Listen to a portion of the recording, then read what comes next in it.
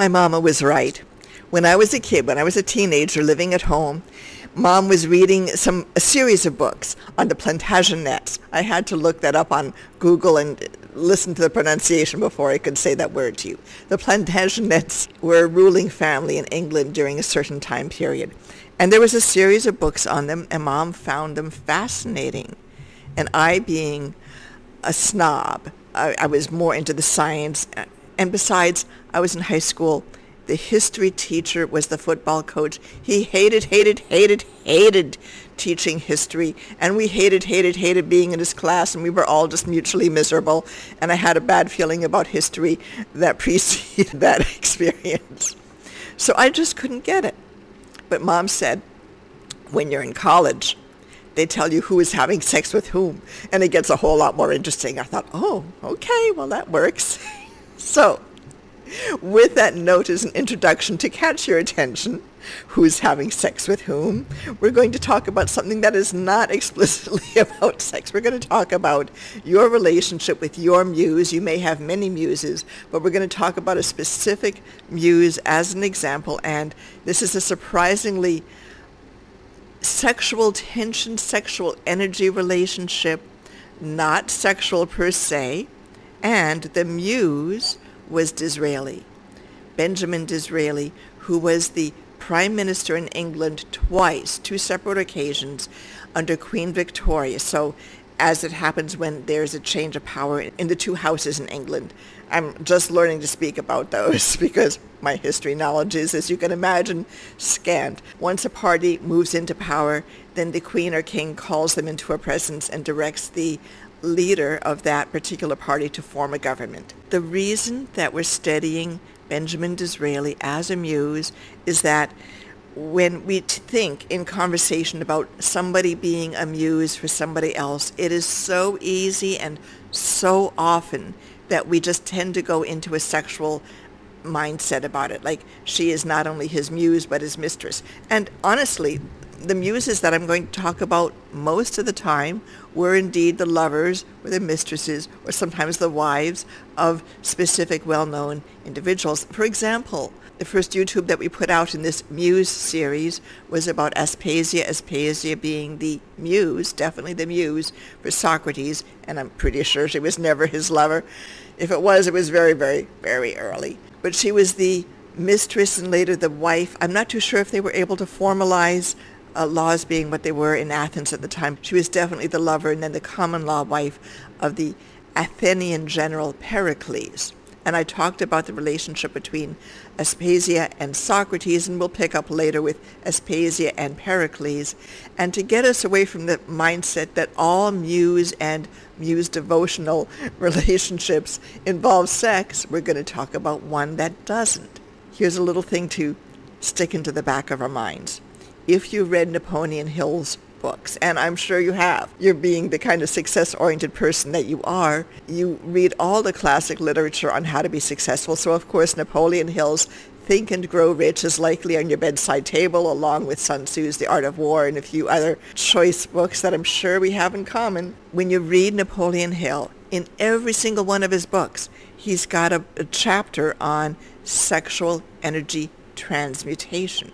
So this is why you don't have to have sex per se, but there is a sexual energy component in all successful muse and muse, I'm picking a word for right now, I don't know if we'll keep it, but muse devotee relations. And for Disraeli and Queen Victoria, I've got a couple of books that I've been reading, which I will select tidbits over time to inform myself and give you little vignettes. And here's the first one. Let me move it close to the center.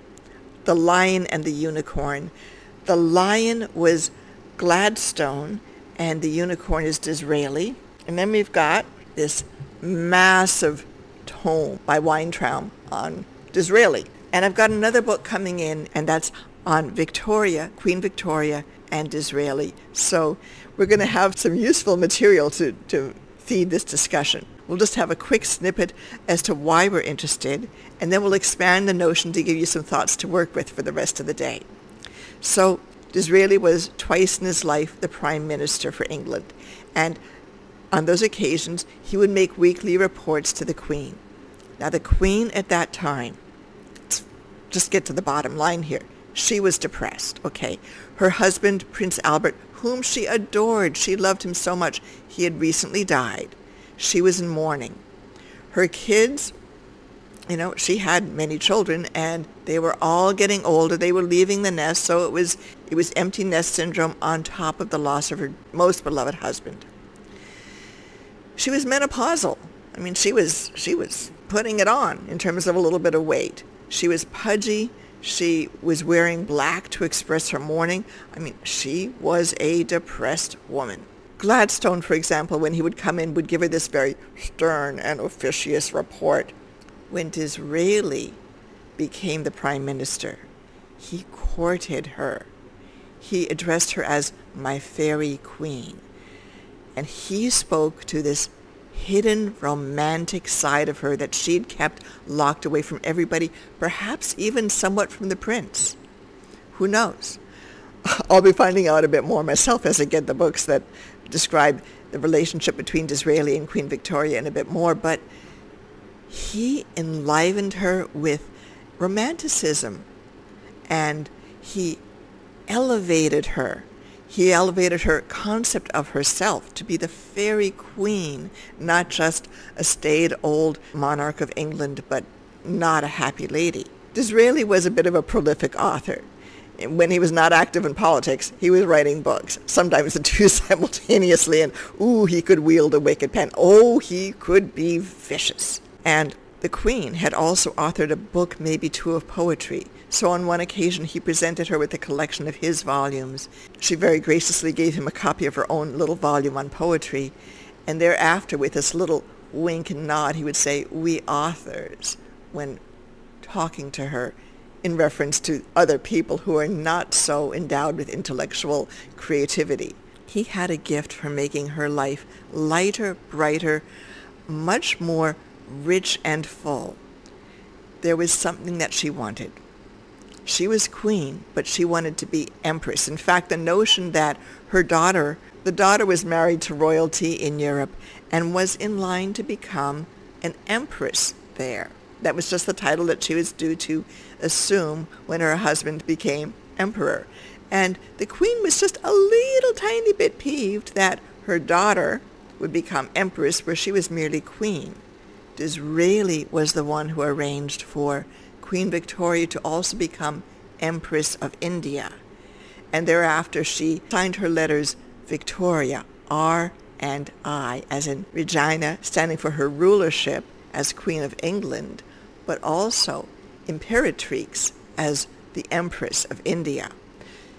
Disraeli elevated her. He brought out the fantasy side, the embellished side of her rulership, and she also elevated him.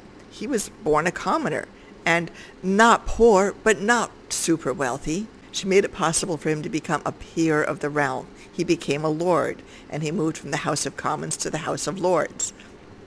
All sorts of wonderful things went on, including the fact that Disraeli was the figure who truly enhanced England's rulership on a worldwide basis. You and I, I'm not the Queen of England. You are likely not Benjamin Disraeli, Prime Minister of England. And together, we may wind up working together, but we're not talking about that today. We're talking about you and your relationship with whatever muses you have in your life, because I'm willing to bet that you have several, not just one, but several.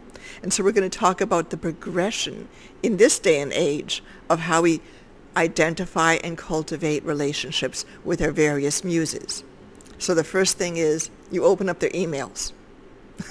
And it sounds so silly, but most professional muses these days are choosing this as it's a vocation. It's like we cannot stop being a muse. We have a compulsion to teach. We have a compulsion to elevate others.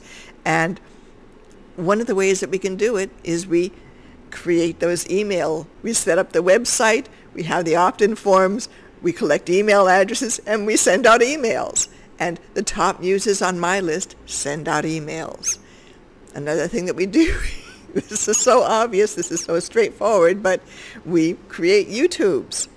And you'll know who your muses are by Who's on your YouTube feed? Who do you regularly, consistently turn to? And maybe you don't even listen to them all the way through, but you certainly tap into them every single time. And you've identified that this is a person whose input I'm willing to give my attention to. Those are the easiest, gentlest first steps in cultivating a relationship. The fact that you actually let them have access to your email box, it's huge. It's a big thing. You may actually subscribe to somebody, or you'll give them a like, or you go to LinkedIn, you see that they've posted. If you're really feeling generous and profoundly moved, you may actually repost and share some thoughts, or you may even just give them a like, a comment. Any of those are tokens of beginning your relationship. Next step, because we're only going to go through the preliminary steps today, is you buy their book. I would show the book that I've got by Perry Marshall at you right now. I'm just going to have to give you a screenshot. Amanda Francis is another of my muses. I have her book. I tell you, I made a special trip to the post office to pick that up when that book came in.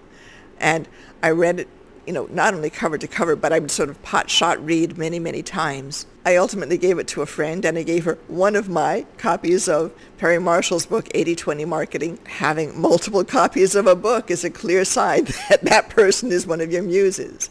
Giving away that book, it's like, hey, you're starting a new business, let me support you. Here's a copy of this book, here's a copy of that book. You can replenish your stash later, and we often do. Of course we do. I'm going to get another copy of Amanda Francis. I'll get another copy of Perry Marshall's 80/20, just so I have another one around the house in a different location, because that's how we are with our muses. We buy their books, we give their books away. Another person who is a muse for me is Alicia Jones. She was my Reiki teacher. I try periodically to attend her early Sunday morning Reiki group sessions, and she is the author of a book that I helped edit for her called Own Your Power Day by Day, 365 little micro lessons, like 2 pages per day, easy to read. She was very much guided by her guides in the development of this book. At one point, I was buying a copy of her book every month and having her send it to somebody on my gift list. So the people whose books you not only buy for yourself, but you gift to others, absolute sure sign that that person is one of your muses. Here's one more little clue about how you identify the people that are your dominant muses in your life, and that is they elevate you, or they lift you up, or they transform you.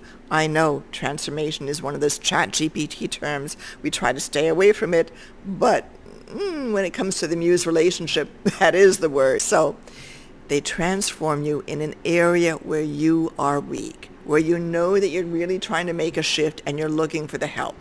So this is muse territory. So when I pay attention to Perry Marshall, now that here at Themesis we've launched our first round of products, we have the salon going on every month, we've got the first short course, we've got Muse opportunities, meaning you can interact with me. I need business guidance. So I reach out to Perry Marshall. I've been a subscriber in the lowest tier of his membership group for, 6-7 years. Amanda Francis, she's somebody whose YouTubes I pay attention to religiously, and the same to her emails. I look to Alicia Jones, for spiritual and energy work. As I mentioned, she's a Reiki teacher. When I was developing all the mathematical concepts that we're now releasing to you as the Corticon, it's an invention and it's a core engine for AGI, Artificial General Intelligence. But during the development stage, which was about 10 years, I was way, way far in the back end of a tunnel, just being very meditative and very introverted, hugely introverted. My social skills went down. So one of my other current muses is Cindy Sophia. She brands herself as a coach for affluent, rich, and wealthy romance, if I'm saying it right, something to that effect. She has a book out on the subject. It's just a little book, but it's useful. And I'm not looking at it for romance. I'm looking at for social guidance, because my social skills have gotten weak and I need coaching there. You find your muses and you pay attention to your muses in the area where you need the most substantive evolution. And then you pay attention first to areas where your muses are giving you free or inexpensive content. Their emails, their YouTubes, whatever books they have for sale. So those are the starter steps. And when you notice yourself paying attention to your muses, then you start saying, okay, now do I need to take this relationship a little bit further, which we can discuss in another vid. You've gotten enough in for today. Thank you so much. It's been lovely to have a moment with you. I'm Aliana Moran, founder and chief scientist with Themesis, founder of the Themesis Academy, and potentially at some point your muse. To get regular emails from us so that you learn all about opportunities to work with your muse or anything else that we offer at Themesis, salons, short courses, and the like, particularly to be informed of flash sales, which we don't announce on YouTube, just to those who've opted in with us at Themesis. Please go to Themesis, go to the About page, scroll down, fill in that opt-in form and confirm. And please move the emails from Themesis to your preferred email folder. We're going to so much enjoy connecting with you. Thank you. Have a lovely day.